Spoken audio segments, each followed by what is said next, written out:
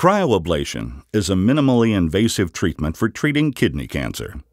In the retroperitoneal approach, the patient lies on his or her side and small incisions are made toward the back of the body.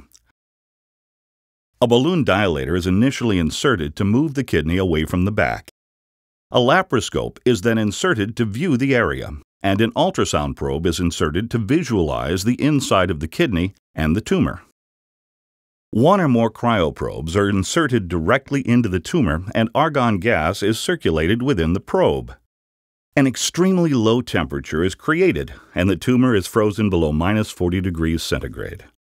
It is then thawed and frozen again. This double freeze procedure maximizes the destruction of the cancerous tissue.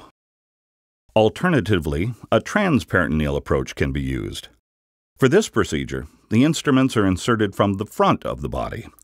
A laparoscope and ultrasound probe are used in a similar way to visualize the procedure, and one or more cryoprobes are used to freeze the tumor.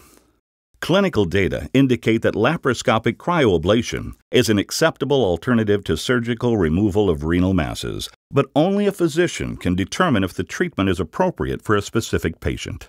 Additional information is available from EndoCare at www.stopcancercold.com or by calling 877-722-CRYO.